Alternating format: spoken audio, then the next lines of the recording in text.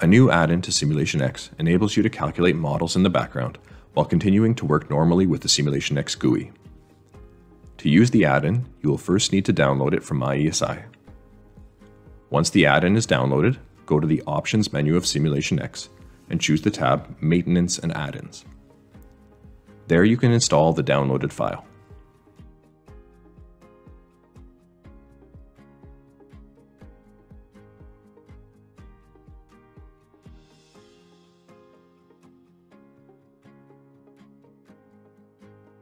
After installation, a panel will appear on the right-hand side of SimulationX. To simulate the current model using the simulation service, press Send Simulation Request in the add-in window. This will add the simulation to a queue of jobs to be simulated. To simulate in parallel to the active SimulationX GUI, an additional SimulationX Analyzer Edition or Professional Edition license is required. Currently, up to 3 simulations can be calculated in parallel if sufficient licenses are available.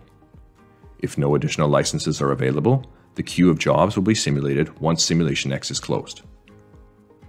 When you send a simulation request, the current model is saved under a unique name in the same directory as the original model, and the simulation is started by a SimulationX instance in the background.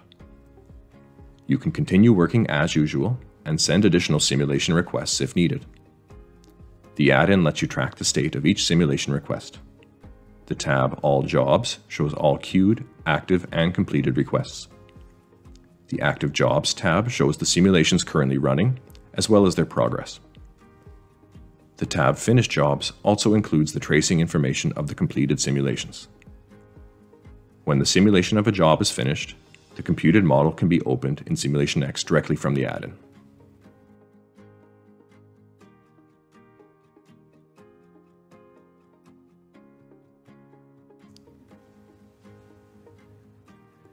ESI has created a method to reduce FEM and CFD models to be used in real-time calculations. The method uses proper generalized decomposition, or PGD for short, to create a reduced order model. The reduction method is available to customers within ESI's Add More software. The resulting PGD reduced order models can be imported into SimulationX and connected to the remaining system model. The PGD Importer is an add-in that can be downloaded from MyESI.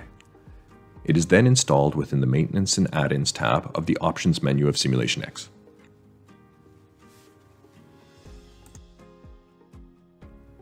We will demonstrate the concept using a simple beam, although this reduction method is even more valuable with complex geometries that are difficult to represent in a 1D system model. To start, we modeled this beam in VBS, which is ESI's FEM software, and carried out 8 simulation runs, varying the forces in the X, Y, and Z directions between -50 and +50 kilonewtons. The displacements at the free end of the beam were recorded.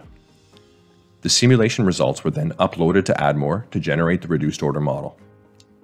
The resulting reduced model can be seen here in ESI Player. When changing the forces, the resulting displacements are still visible after the reduction process. Now we will import this model into SimulationX.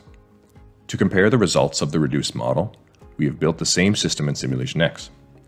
The top beam is not subjected to any forces and will stay stationary. The second beam is subjected to a downward force of 50 kilonewtons on the free end and will bend slightly downward. After simulating, we see the difference in results. The purple sphere attached to the beam under load has moved down 4 millimeters. Now we will import the PGD reduced beam model to compare.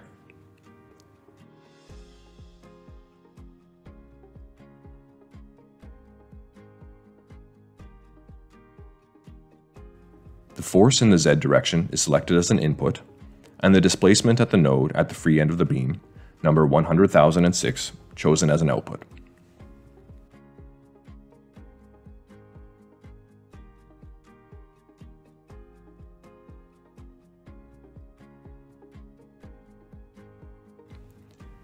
To make it a little bit clearer, we'll adjust the icon in Type Designer.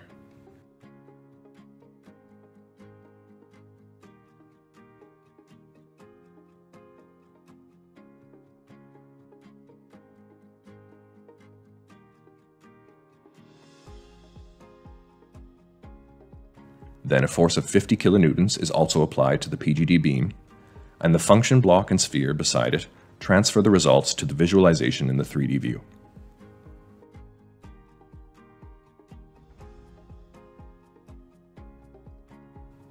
There we see that now the blue sphere, representing the end of the PGD beam, has also moved down 4 millimeters.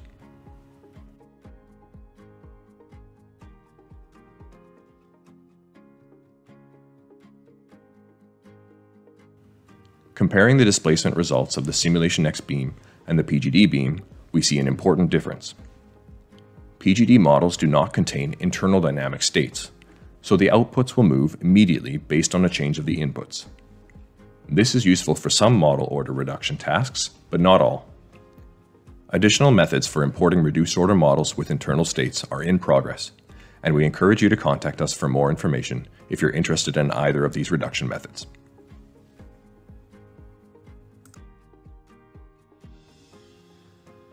Several improvements have been made to the result window functionality in SimulationX.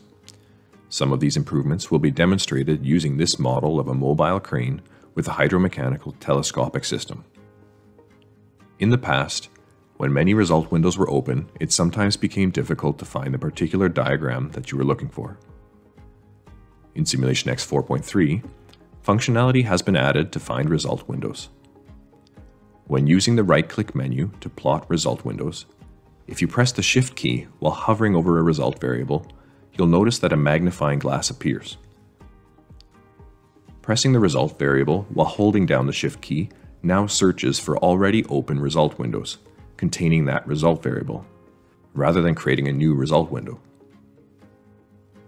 In addition, you can manually reorder the result windows and pages in the Result Window Manager to have them in the order that you'd like. It's been possible for many years to change result window settings and to save specific result window formats.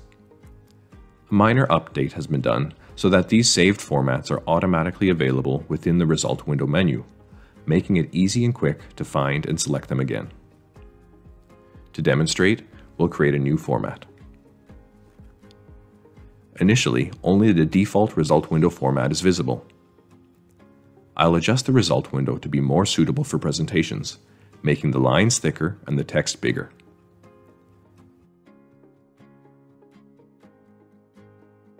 These changes can then be saved as a specific format.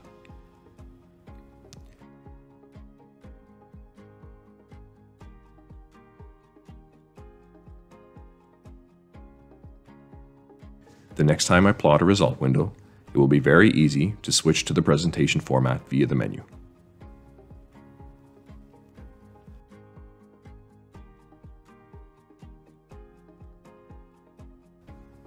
Four result-related changes have also been made in the COM interface. Each result window now has a unique name so that it can be referenced. The property prot values is now writable, but only for frozen results. A new redraw method has been added using resultWindow.redraw. And a new unique window name parameter has been added for add functions.